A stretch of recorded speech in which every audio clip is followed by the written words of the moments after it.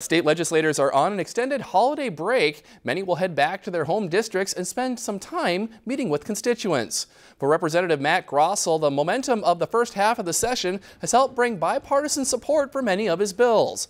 Some of Grossell's bills seek to reform and strengthen both the criminal sexual conduct and child pornography statutes. The bipartisan bills are ready to move to the next level. However, a roadblock by a fellow Republican in the Senate has made it somewhat of a challenge. The only problem is that my bills are being hung up in the Senate, in Senate Judiciary. They're not getting heard. So that's, that's to me, that's a problem that we can easily overcome if I get enough help. Another bipartisan bill that continues to be worked on is the Bemidji Veterans Home project.